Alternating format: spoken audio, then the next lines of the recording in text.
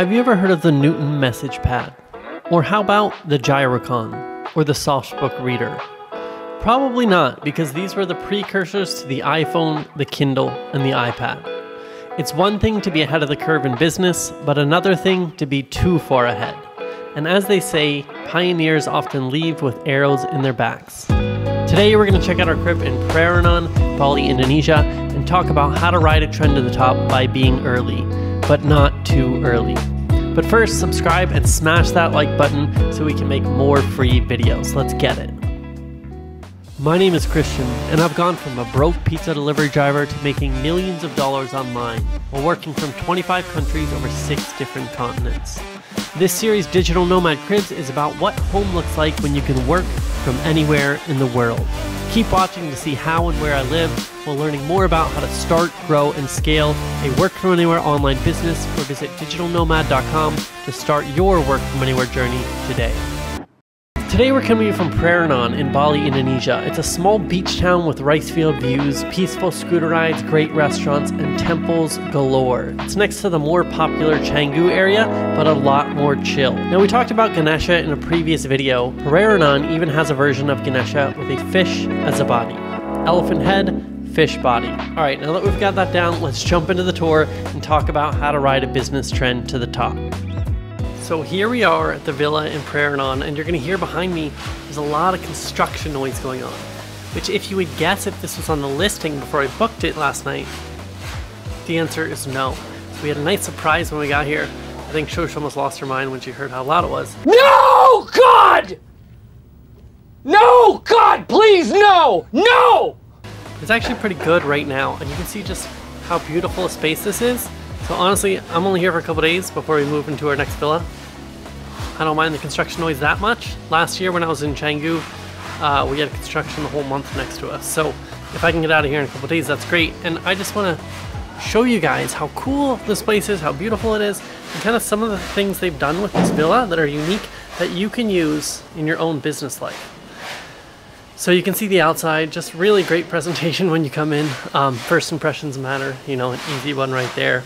But really this is a super tiny villa. If we walk in, you're gonna see our suitcases are downstairs, and because they don't even fit up the stairs to get to the bedroom. That's how small this place is. But it's beautiful inside. It has AC. We got a little work zone down there, TV if you're into that. A nice kitchen over there. And so the thing that really stands out is, in business, the thing that you're offering doesn't have to be huge if it's cool and fulfills people's needs. So if it's like this really shiny object thing that people desperately want to need, like a trendy villa, and they need someplace to stay, it doesn't have to be perfect or the biggest or the best thing ever. It can just be that little unique blend of cool. And you can do a lot, you know, in real estate with a small space, but in business, you can do a lot with a small offer if it's exactly what people want and need.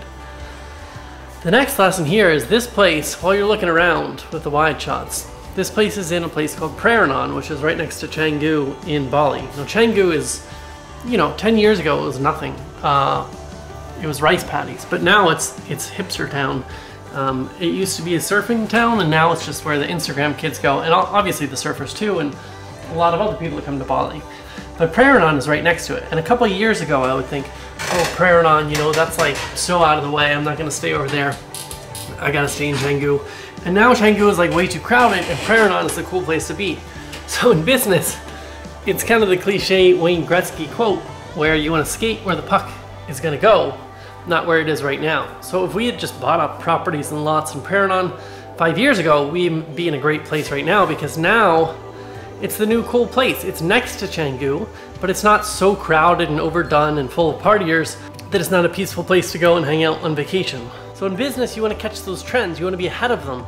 So 5 years from now, you're at the top of the roller coaster when it's going full blast. But you have to get in early so you can build those foundations. So you're building those villas 5 years before everybody wants them. Now the caveat there, the drawback is you have to be able to float that business until the trend catches up with it. You know, so for example, VR is notorious for this. People have been working on VR since the 80s, I believe. It was invented in like the 60s. And so if you thought VR is the next best thing, but it hasn't hit yet, I'm gonna start working on it in my business. If you run out of cash and you can't hold out long enough, you caught the trend too early, right? We saw this happen with iPhones, you know,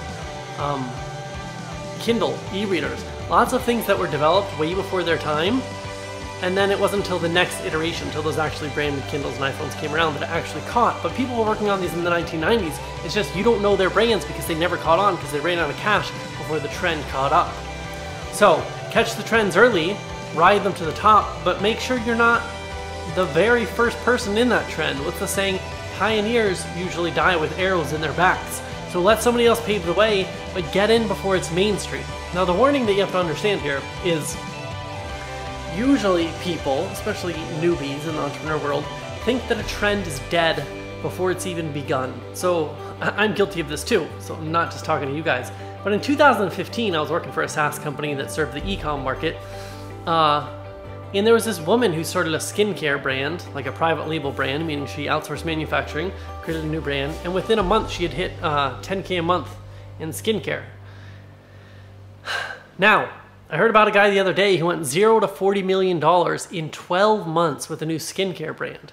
And I can tell you in 2015, I go, oh, this thing's pretty cool. By 2018, I thought, you know what? I think e-com has been overdone and you can't get in now. It's too saturated. Does that sound familiar to you at all? Have you ever said a market is too saturated? I said the same thing about teaching SMMA in 2018. I thought it was overdone, didn't want to get into it, waited 6 months, probably cost myself millions of dollars because the trend was still rising, you know? So these things, it's like they get popular to us because we're on the inside, but to the mass markets, they're not popular for another couple of years. So crypto, for example, it's gotten so much more popular, but it hasn't reached escape velocity yet, where it's actually mainstream. And when it does, it's gonna be crazy. It's gonna be huge. When there's actually mainstream use cases, it's gonna get so much bigger than it is now. So a lot of times we think that we've missed the boat, but we have so much more time. So even as I'm standing here in Pererenan, all these villas are going up, I'm thinking, oh yeah, I missed the boat on Pererenan. It's so popular now when it didn't used to be. Truth of the matter is, in another 5 years, it's probably gonna be like Canggu is now. And so it's just building up and building up and building up. And I've done this in real estate so many times. 2013, the market was so overheated and overdone, I got out. I said it couldn't possibly keep going up from there. And if you looked at the numbers, you might cry like I do looking at them. I've missed out on so much money in Denver because the market overheated and it just kept overheating and overheating and rising and rising and rising, and it hasn't stopped. You know, probably because the government keeps printing more and more money, so the houses aren't actually worth more, but I digress. So this is the place in Pererenan. You know, a super cool place next to Canggu, a little more chill. It's got some more families over here, some nice up and coming restaurants, but it's not like overblown, overdone, super expensive, and too crowded like Canggu is. For now, in 5 more years it will, and then I think it'll just go one row over, and maybe Sese next to this will be the next thing to blow up. So in business and in life, find that trend before it pops. It's gonna feel, when it's starting to grow, it's gonna feel like you already missed the boat. Most likely you didn't. And then also do cool things with small projects, right? Make it cool design, make it fun to be around. Make it that flashy thing, even if it's not this massive best thing in the world. Like this villa, not the greatest villa in the world, it's small, it's tiny, and I can't even fit my suitcase up the stairs. But I still think it's kind of cool that there's a spiral staircase coming up here. So how can you make your offering, your business, and your service unique so that it's really cool for your customer, even if you're operating with a small team and you're trying to make use of a small space? So that's Pererenan. That's all for today. Catch you on the next one.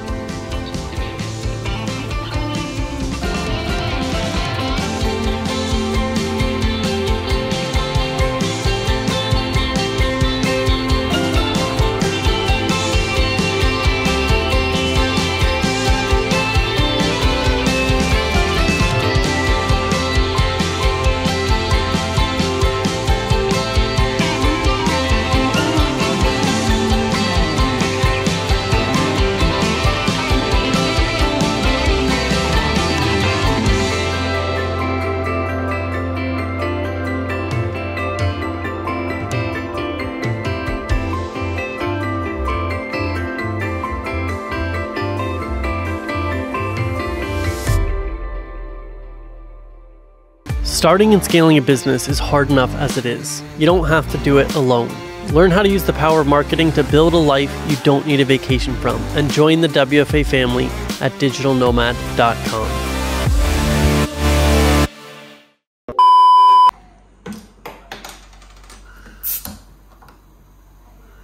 party!